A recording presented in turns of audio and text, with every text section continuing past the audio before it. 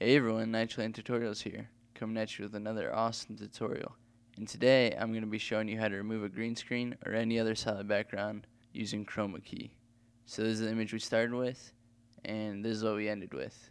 As you can see, she's all masked out, and you can throw her on any background you want. Have her in the Wild West or on a beautiful sunset. So to get started, I'm just going to delete everything except for my original image. And the first thing you want to do is go up to select and then down to color range.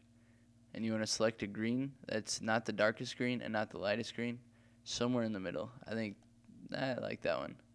And you want to make sure that this is inverted so your background is black. And the fuzziness, you want to bring this up pretty close to the top. I think 172 will work good. And as you can see, there's a little bit of black on our image, but we can remove that later. So then just click OK. And it created a selection around our person. And then come down here to your layer styles panel right below it and click on layer mask. And so she's all masked out, but there's still a little bit of her faded out. And if you hold Alt and click on the layer mask thumbnail, then you'll be able to see it in this view.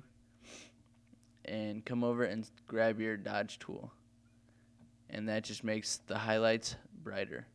Up here at range, make sure that's at highlights.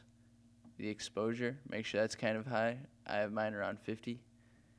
And then you just click in the white and then drag around. And you can do this pretty fast because it doesn't really matter if you get on the black, because it only makes the whites whiter, not the blacks whiter.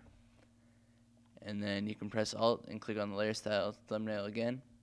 And so now there's no part of the image that's faded at all. And then you can just paste the background you want. And Control T to free transform it. I want to make it a little bit smaller.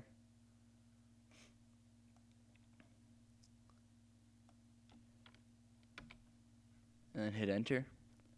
And we want to drag our person to the top layer and maybe resize her down a little bit just so that it looks more realistic. And then after that, you can click on brightness or contrast and bring up the contrast a little bit, and that just makes it look a little bit more realistic and helps them blend a little bit better.